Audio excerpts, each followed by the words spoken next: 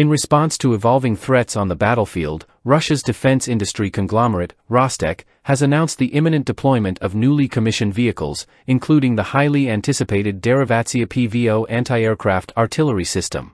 Designed to address emerging challenges such as the proliferation of drones and modern aerial threats, the Derivatsiya-PVO represents a significant advancement in Russia's tactical air defense capabilities.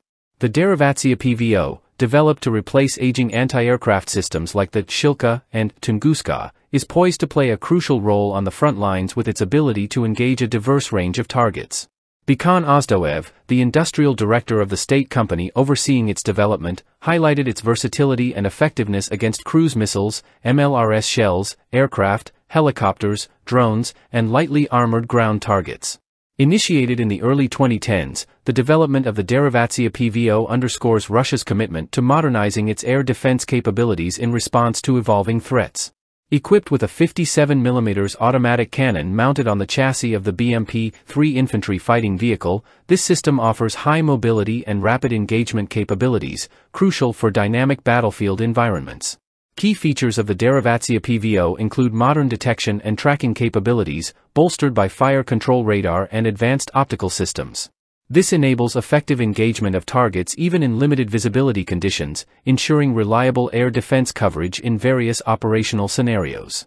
The system's firepower is further enhanced by specialized ammunition, including guided shells and programmable fragmentation munitions, optimizing its effectiveness against a wide array of threats. With a firing rate of 120 rounds per minute and an engagement range of 6 kilometers, the Derivatsiya-PVO boasts formidable capabilities to neutralize aerial threats at medium and low altitudes.